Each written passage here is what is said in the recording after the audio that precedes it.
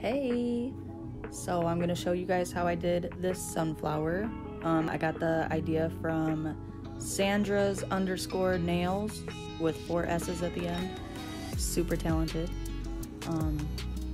But yeah, it's crazy because when I first started doing these, I was so scared because I never did a sunflower before, and I did a really good job, I think. I don't know, man. But I used Model 1's acrylic. I mixed 2 of the yellows. There was like a orangish yellow, like a burnt orange, and then a yellow, so I mixed them together to get that yellow. Yeah, just watch. The pink base is Mia Secret Cover Rose, by the way. But yeah, as you see, I had to turn my hand to get those angles.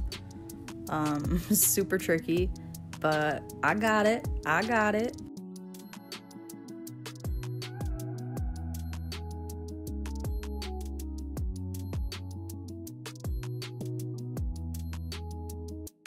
Oh, it's coming together so nicely.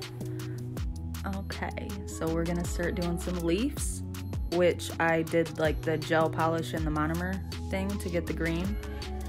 So I dipped the green monomer in white to get the leaves. That leaf right there was a little tricky. It dried a little too quick for me. That's okay. But so now we're gonna go put some gems and little tiny like sugaring gems.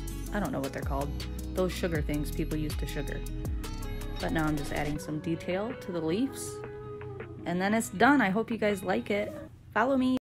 Dang, just cut me off.